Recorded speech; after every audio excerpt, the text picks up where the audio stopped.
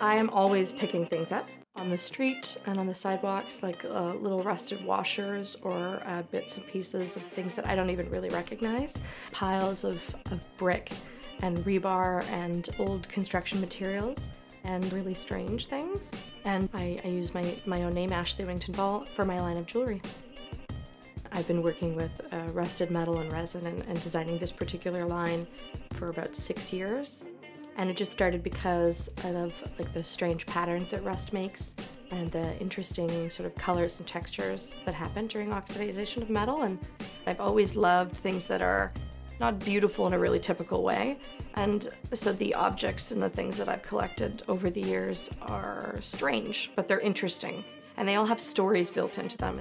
There's a necklace behind me that's made with reeds that I collected from a beach in Sauble Beach, and it has sort of draped with the chandelier crystals. The piece that I'm wearing right now is made with crushed eyeglasses that I found in Toronto on the streets over about 4 years. I'd find a pair once in a while and keep them handy until I figured out what to do with them. The strangest thing I've ever made jewelry from were cigarette butts. I collected them from friends and from park benches and all kinds of strange and gross places.